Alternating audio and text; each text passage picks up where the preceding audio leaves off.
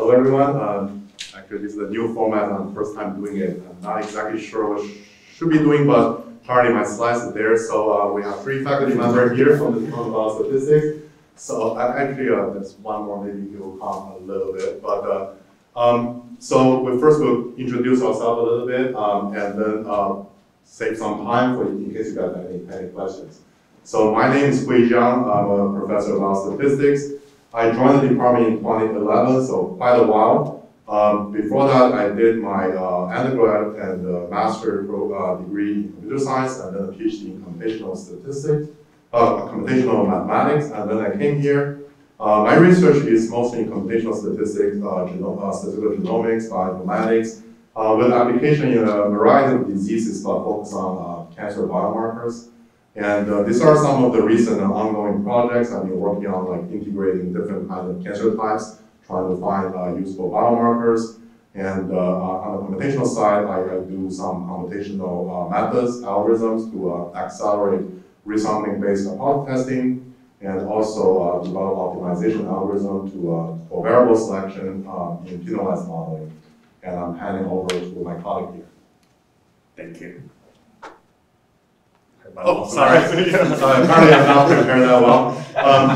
I've taught quite a few courses for the past decade, but currently I'm teaching 3 courses per se. Right now I'm teaching Biostat 600. It's an Introduction to Biostatistics 2-credit course, which is math or stat and probability review course for students who are not math or stat major, like biology or engineering major. So this is a crash course to review all the math components to prepare you for other downstream biostat courses.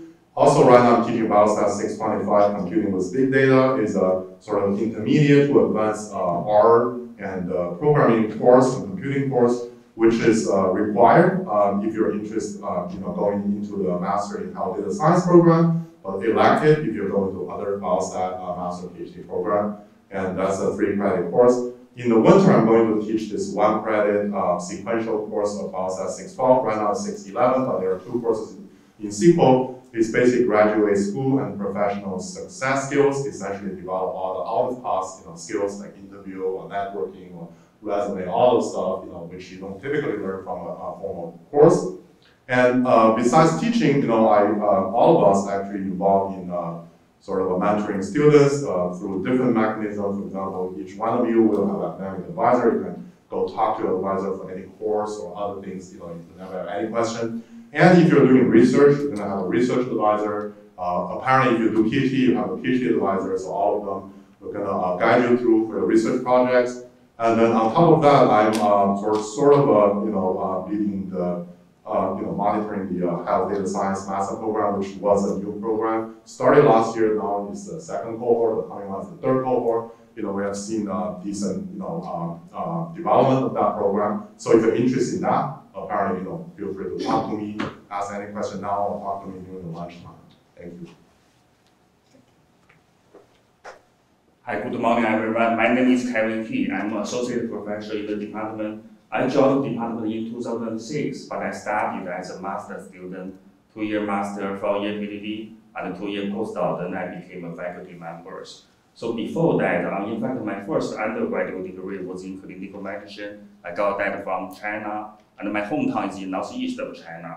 Then after that, before I came here, I spent 4 years in Canada. I obtained my first master degree in epidemiology over there, and then I obtained my second undergraduate degree in mathematics from Canada. Then, I know some of you may worry about the weather out here, the winter of Arbor. My colleague may disagree with me, but my hometown is northeast of China. The winter much colder than here, and the winter of Canada, underneath of snow. So I told the story before. Arbor, is the warmest place I have ever lived in. The winter out here, it's cool, it's not cold. And my research, I mainly work with survival analysis, healthcare provider profiling. Both Nick and I work for a center we call CAG. It's one of the largest centers in SPH. It's a kidney epidemiology and cost center. We evaluate healthcare providers, for example, transplant center facilities. Just like the 5 stars for the hotel, we evaluate their performance. Penalize those centers, can be even closed based on our evaluation. Then I also work with risk prediction, data integration, machine learning, statistical optimization with application in organ transplantation, kidney dialysis, cirrhosis, cancer, and especially recently several years we work with parallel implementation with large-scale biomedical data set. This semester I'm teaching one of the core course, Biostatistics 53, that's for longitudinal analysis. And the next semester I will teach 651, the generalized linear models. I co-taught this course several years ago we were together. And about student supporting, we are advising PhD students, and also we support the graduate student research assistant, we call it GSRA. Yeah, that's all about me. Welcome to Arbor. Okay, hi everyone, welcome. So I'm Nick Hartman, I'm a research assistant professor. I joined recently as a faculty member, but before that, I did my graduate training here within the department, so I'm pretty familiar with the programs here. And then before that, I was studying biostats at Cornell. I have some overlapping research interests with Kevin, like survival analysis and evaluating the quality of healthcare. I also work quite a bit on developing risk scores and also evaluating whether these risk scores are good enough to actually be used for clinical decision making. Also work quite a bit with epidemiologists and policymakers, so some of my research is focused on evaluating policies and whether they're actually doing what they're intended to do.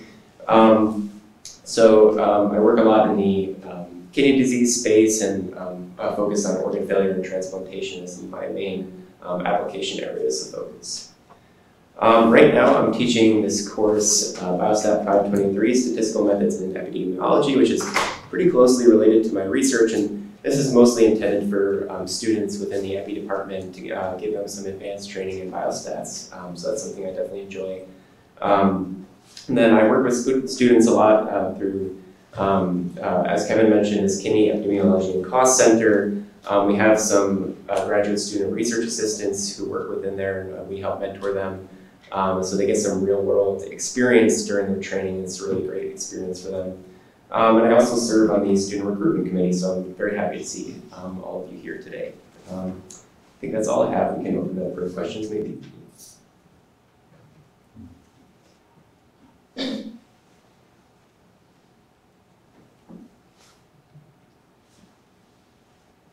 What would you say is the most fulfilling part of biostatistics for each of you guys? Yeah, I can try first and then pass it on. I think for me, it's like really seeing, the impact in clinical settings and just like the broader health community. Like a lot of my work is directly motivated by developing national healthcare policies. So even like the most theoretical work that I do, eventually the goal is for it to be implemented and actually impact policy development and impact the healthcare that patients ultimately receive. So I think that's the most rewarding part for me, even though it's very quantitative and mathematical, is actually seeing the methods that we develop being used in practice and impacting patients. Yeah, that's a very good question, and I totally agree with you. For me, I share my experience. I have a 2 undergraduate degree, 2 master degree. You can see I change the field very often. It's like, but I really like biostat. Just as Nick mentioned, for example, our work make a big influence on the patient. Our work affects millions of patients, several thousand facilities, and hundreds of transplant centers. Because the patient compete with the donor. Because for those patients who need the organ donor, not too many of them can really get the donor. Patient compete with that. On average, 13 patients die each year on the kidney waiting list. And at the same time, each year, 20% of the donors are discarded. Just because the patient, they have a dilemma, whether they should wait for the good donor, everyone compete for the good donor.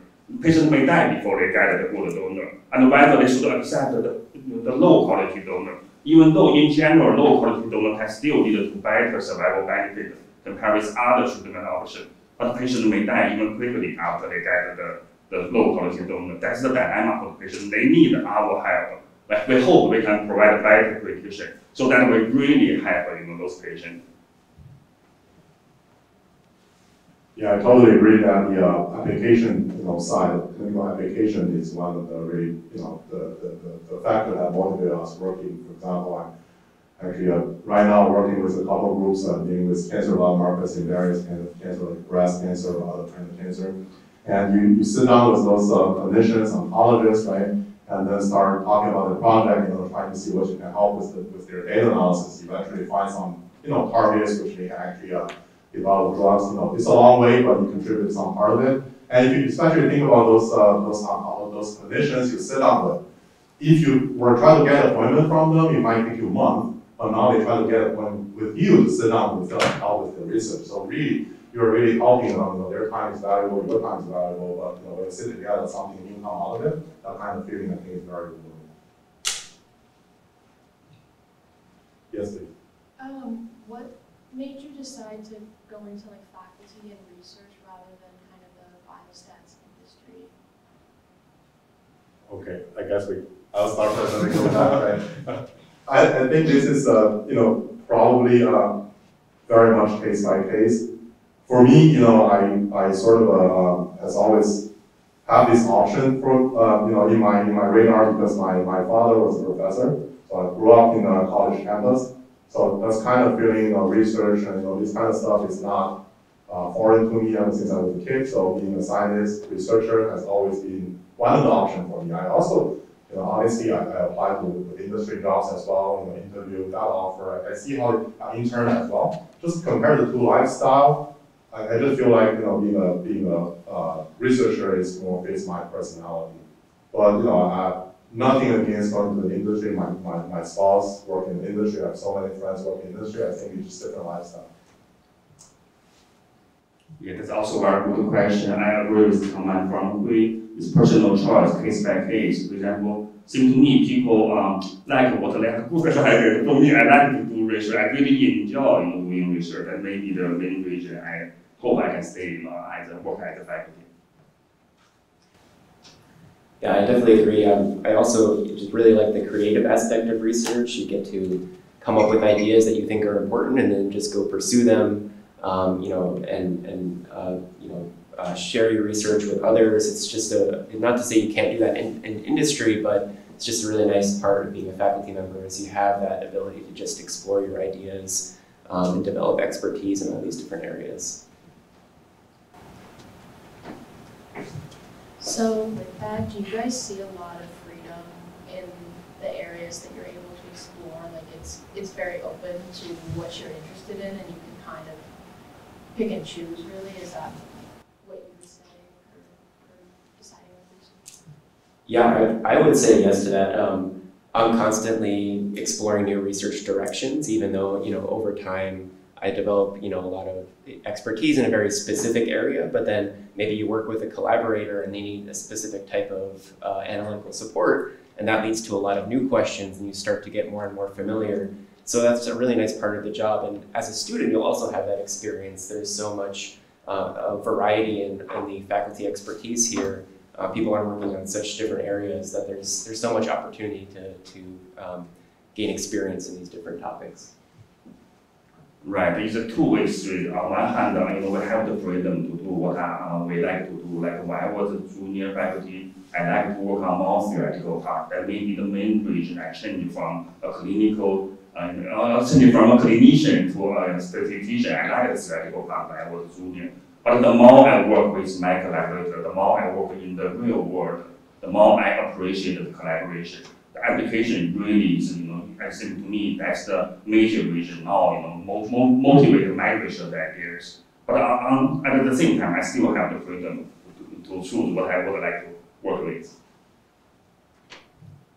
Yeah, I totally agree. You always have your freedom to choose, right? You can read some papers, go to some conferences, listen to some talks, and come up with some new idea, go ahead and try it. No one stops you from doing that at all. You have to work out the time to do that on top of your existing work. So in the end, I would say, I don't know about everything else, but I think my colleagues work very hard because they really like what they're doing. This morning, I just drove by trying to find a parking in the parking lot out there. It's full.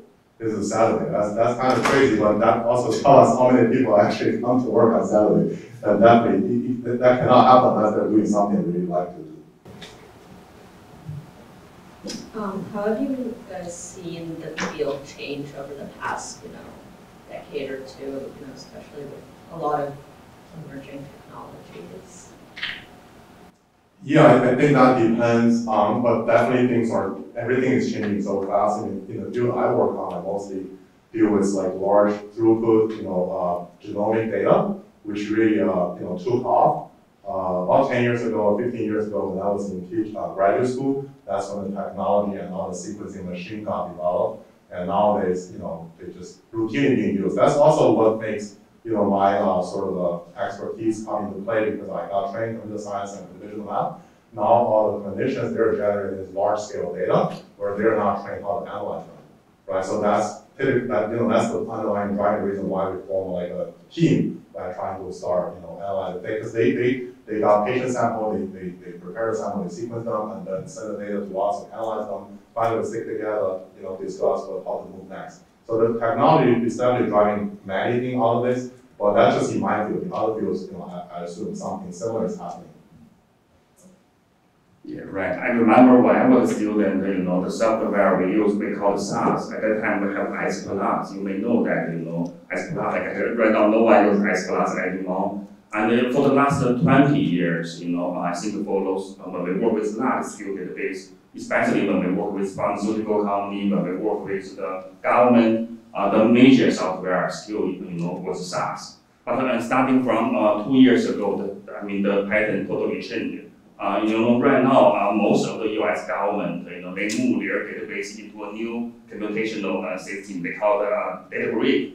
Some parallel computation platform developed by some guy from Berkeley. And then nowadays, it's like everyone, if we work with the government, with the central Medicare, we need to use the new platform. That means we cannot use SAS anymore. Even R and Python are not good enough anymore. We need to learn a new language. It's called Spark. The underlying software called Scalar or something like that, designed for parallel computation. It's developed by people from computer science. They are very powerful for data manipulation and parallel computation. But the opportunity for us is like those software are developed by experts from computer science. Even though they are good at parallel computation, the modeling part is still quite limited. That's our opportunity. For example, we can develop our own code. Then our code, in the past, because the majority of the researchers will use SAS. SAS, it's software developed by some professional company. Even though we have better modeling, we have better code, but maybe not too many people will use our code. They will still use SAS, but now totally different. If we really develop something really good, all the researchers across the country will use our software. That's very good, example. We need to learn new technology, and at the same time, we may, have better influence compared with before. Yeah, I definitely agree about the software aspect of it. There are things that we do now that just would not have been possible a while ago, especially with these large-scale databases. Like I work with national registries that are just huge, millions or billions of records. So when we try and implement some of these methods, just having this computational framework is really helpful. And then the other thing I would add is just with the new AI tools that are out there, that's really become a really big topic in a lot of statistical conferences within the statistical community. People are talking about how to use this as an actual tool and really trying to be on top of it and make sure that the statisticians are aware of these new technologies and really leveraging their abilities in their own work. Yes. So you guys kind of spoke about the clinical applications and the collaborative nature of Michigan Biostatistics. I was just kind of wondering if you guys can go more into maybe some of the other collaborations you do with maybe Michigan Medicine or just other departments around the school. Yeah, sure. So for myself, I'll speak to that I work a lot with kidney transplant surgeons and nephrologists, and then also some policymakers who are involved in that. So the surgeons are mostly interested in the quality of their care to make sure that the kidney patients are having good outcomes after surgery. And then another really important question is whether they're getting access to transplants, because there's so few resources. We need to make sure that the system is equitable and that patients, are participating in a fair system and getting those transplants. So I work with them to look at population level data and some clinical data as well. I also work with some epidemiologists who are studying strokes around the country. So that's another direction where they have a full cohort study and we're looking at patients in that way. But yeah, I would say most of the faculty here have some sort of connection outside the department with either Michigan Medicine, Cancer Center, other centers throughout the school, university. So it's just a wide range of collaboration. Right. For example, we work at the CAG. CAG, is a combination of faculty and staff from different departments like internal medicine, department transplantation, department surgery, and epidemiology, health policy, and then biostatistician. You can see, teamwork is very important. Especially, if we really want to do good research, then the teamwork is quite important. To my knowledge, my colleagues, like from Cancer Center, they work from expert in the cancer. Collaboration is quite important for us. Yeah, as I mentioned, more than half of my collaboration are, with cancer oncologists, but the other half I work with a variety of collaborators. For example, I have an ongoing project with people in internal medicine. They study the effect of androgen, on cardiovascular disease in post-menopause women.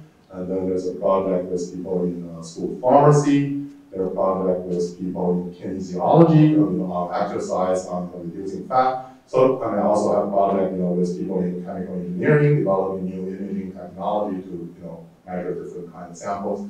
So essentially, like I said, one of the reasons that attracted me into this job is the flexibility, the flexibility you have about choice of your research, right? You can just, there's a huge campus, you go to any event, you run into different people, you talk to them what they're working on. Sometimes that just can come out with a new idea and a new project. Anything is possible any day, so that's what really made it very exciting.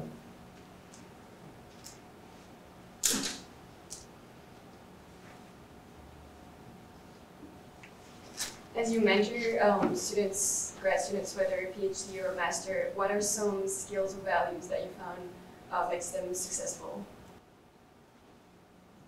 Yeah, I think many, and depend on individuals. Some of them come with very strong background in certain, in others, right? So you have to develop sort of, we want our students to be well-rounded.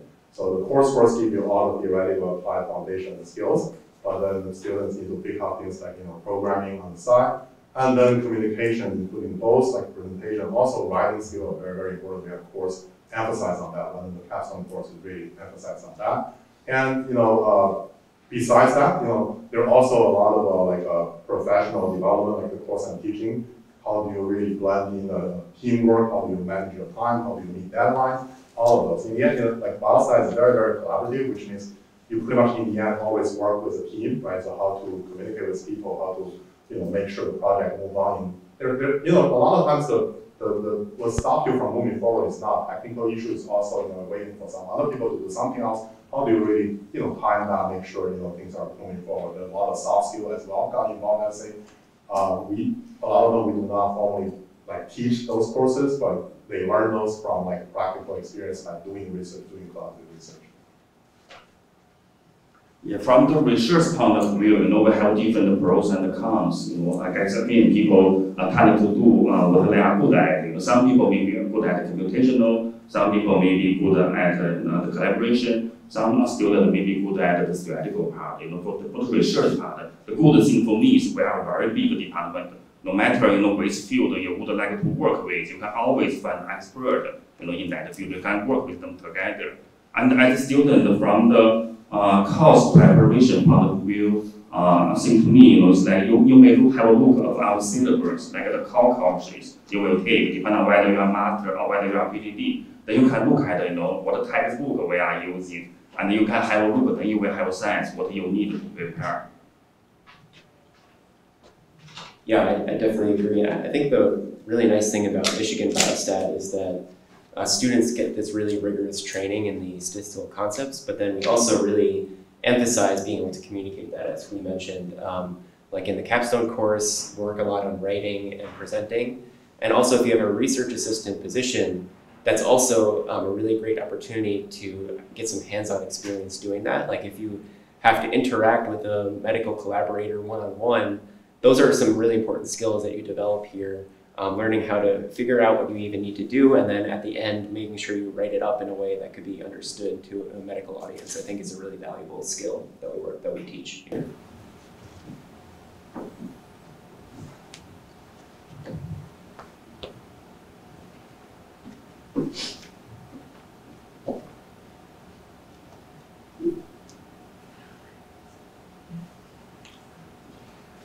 Yes. I'm a little familiar with what I guess like the second year capstone project that looks like for master's students, but is it possible you guys could go into a little more depth about, I guess, what that looks like in the curriculum for that? Yeah, of course. So the structure of the course, it's called 699. They have, basically what they'll have is some sort of collaborator come in and present their problem, present their data set, and you essentially need to figure out how to do the analysis. So you decide on your own the best way to approach it, and then you'll end up writing a report. So writing up the results, writing it sort of as a paper. So you get the skills in figuring out the correct statistical approach, but then also the best way to present it, and then you will give an oral presentation usually to the class talking about what your approach was and sort of justifying the methods you used. Yeah, right. In fact, that's one of our best courses. As Nick mentioned, you can learn a lot of experience from that. You will benefit for your future research. Not just about the mathematical concept you learn from the class. You will know in practice there's no golden answer. There's no solution manual for real data research. Even our faculties, by the way, usually 3 faculties, will co-teach that course simultaneously. You will see. Even our faculty member will have different options, we have different choice, we have different opinion, which measure is more suitable for that particular application project. It's very good experience.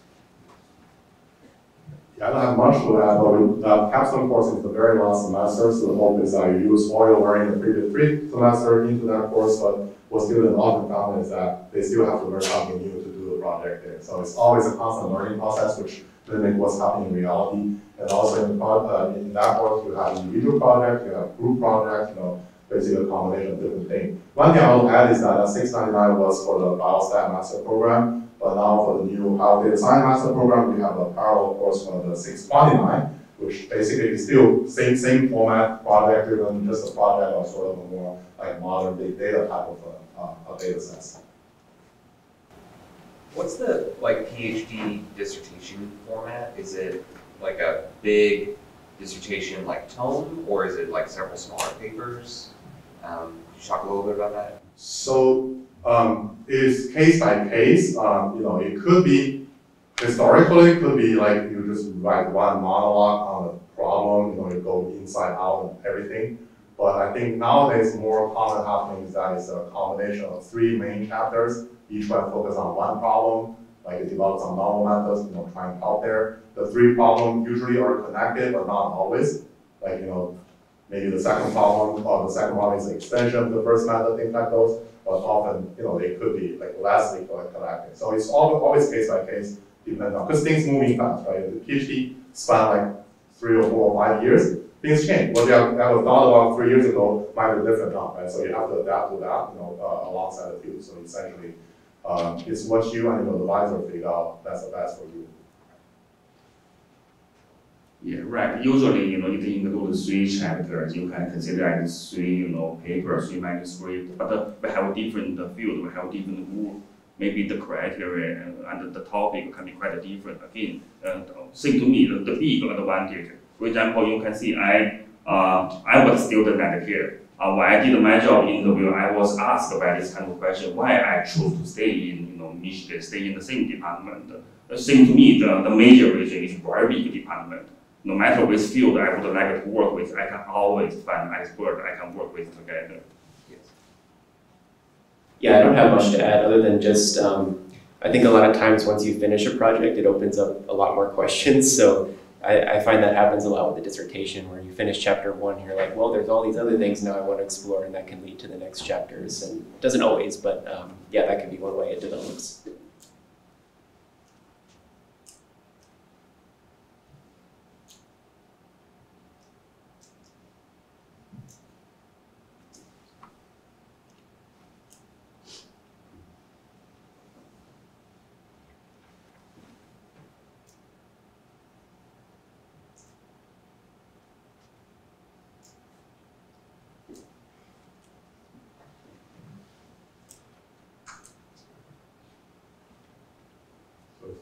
Maybe time to take a pause. All right, thank you all. Yep. I'm not sure about, I'll be joining the lunch. I'm not sure you guys, but feel free to get more questions and talk to us later. Yeah. And welcome and enjoy the rest of your day here. Thank you. Yeah, thank you.